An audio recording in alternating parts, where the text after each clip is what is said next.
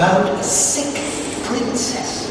No, I've got to start with a king. Once there was a king, and he had a vast country, and he had a very glorious palace, and of course, he had a daughter, a princess. One horrible morning, the princess didn't want to get up. She was so sick, and Mr. King was very worried, and he summoned all the most expensive doctors in all the land. And he told them, come here and make my daughter well and happy again. And he started listening. He started asking questions. Yes. And he tapped her from head to toe. And he couldn't find anything. Sorry, Mr. King, we can't find anything. We think it's a disease we never came across in all our lifetimes. And that made the king very, very worried. So he called in the astrologers, the herbalists, the advisors, and all they came and all they tried to make this little princess well. And could he do it? No, they couldn't. And that made the king really, really mad. So he went over to his daughter and asked her, you know, what is the matter?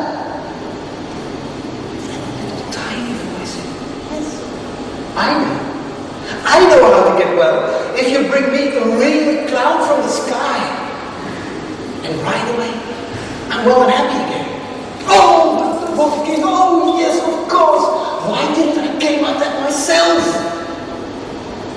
So I tell you, if there is anyone in this country who can fetch me a real cloud from the sky and make my daughter well again, I'll give him a wagon, the biggest wagon in all the country, filled with gold and silver.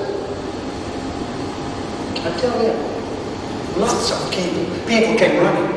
They started to climb big rocks, they started to climb trees, they started to climb mountains. They even tried to fetch the giant claws of the biggest eagle. But they weren't coming. They couldn't reach the sky. And of course, there were scientists.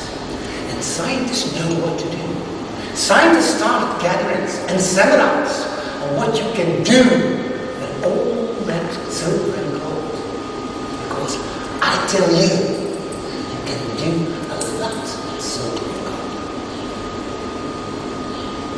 And of course, there was one adventurer and one scientist. And they combined their skills. And he started building up and up, the highest building in the world, reaching up in the sky, among the clouds. Well, you know the story. Halfway up, they had some communications problems, and the whole tower collapsed. And that was the end of it, I tell you. And so the princess stayed in bed forever, ever, and ever. Huh? Oh yes, of course. Yes, of course. Once there was a garden boy, a handsome garden boy named Raphael, exactly. Once there was a garden, and a beautiful flowering lane, and he came into the bench looking for an empty face. Oh, princess, are you sick? Flower. I am very, very sick. It has nothing to do that you can be cured. Oh, with a cloud. Of course, a cloud. But princess, where are clouds made of? Pardon? Of cotton wool. Clouds are made of cotton wool. Of course, but how big must a cloud be? This big? Okay. I'm going to fetch you a cloud. Within seconds, the garden boy came back with a piece of cotton wool as big as a cloud. And you know what happened? The small princess became well and happy again, right away. So of course, Mr. King was happy. Of course, all the people in the land were happy. Of course, the garden boy was happy. And you know why? I tell you, know why? Because in the main hall, there was a giant wagon, filled with silver and filled with gold. At this moment in the story, a very tiny little finger came out from the bag, and the tiniest boy said, "No way, no way. You know, the garden boy, he's a hero. And if you're a hero, you don't need any silver, gold, or treasures. What you need is marry the princess." What can you do?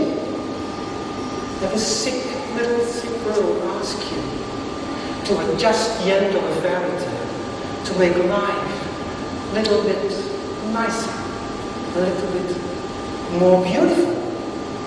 What can you do?